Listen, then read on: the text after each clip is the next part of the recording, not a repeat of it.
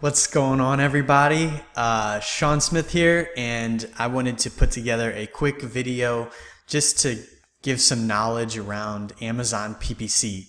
So what I'm gonna cover right now on my screen, so me and Taylor, my business partner, we created a training program for PPC and AMS, and this is like a portion of it that we created that I wanted to show you guys. So this is called Bid Data. Well, that's the name of this presentation, but basically here's what I did. I pulled data from a bunch of accounts that I manage, and here are some of the stats. So we looked at in terms of data pulled, there's 167 products across tons of different categories, over 100,000 orders, 226 million impressions, 1.2 million clicks. So, we got a good data set, right? Something that, can help us look into what's going on. And the AOV, or price range, was from $9 to $396. Big range in price point. And what I did was I separated these products into two buckets. Bucket number one is kind of your average price product, $9 to $46.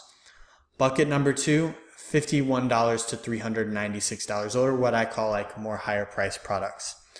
So the weighted average order value for the average price products was 21 bucks. The weighted average order value was $119. And so it's really interesting, the weighted cost per click average was 77 cents for the average price products, while the high price products, the weighted cost per click average was 36 cents. So what does that kind of tell me here?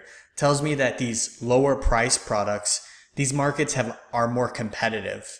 So like what I'm saying here is, so if the weighted cost per click for products that are $9 to $46 is 77 cents, okay? And the weighted cost per click average for the high products, which is $51 to $396, that tells me, how in Amazon people can drive up the cost per click. This kind of gives me some insight into lower price products are more competitive because you have a higher CPC, right? Which we know, a lot of people know this, but I'm a huge data person. I really like to see information, and I always think that even if I know something, getting more information to support that decision is extremely crucial. So even if I get something that confirms something I already know, I still treat it as a very strong data point.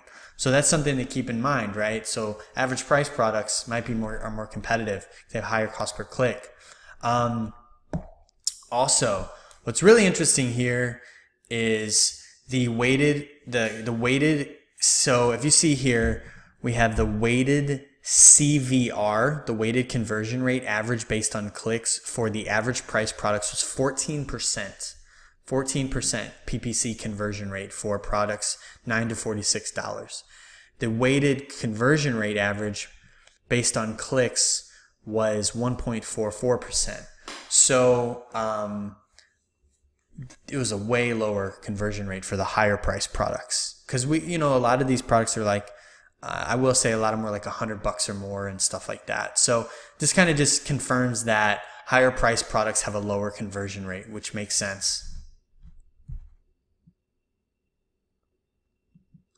And here's what's really, really interesting is the weighted ACoS average was 25% for average price products for this data set. And for the high price products, it was 21%. So what's really kind of interesting on the conclusion side is that the ACoS is like kind of similar here.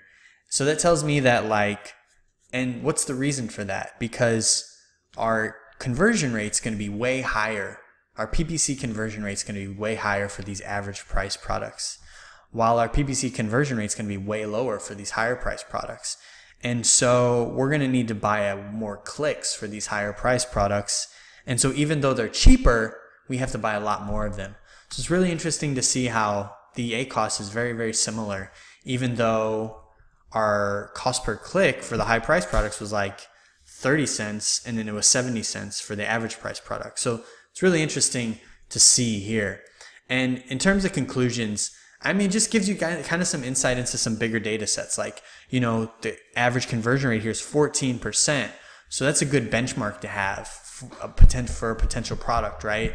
You know, like, hey, I want to have, if my product's between $9 and $46, I might want to have a 14% conversion rate. That could be a good benchmark. You know what I mean?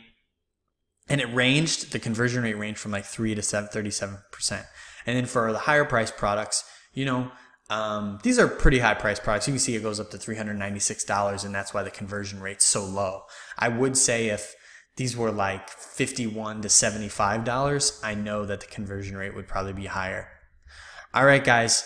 I hope you got some value from this. I mean, the point, really, the value here, or the one thing to take away is, you know, these numbers that I've given you are good to see, just to get some benchmarks and see how PPC behavior, because this is all PPC data that I've aggregated from accounts I've worked with. All right, everyone, I hope you got a ton of knowledge and value from this.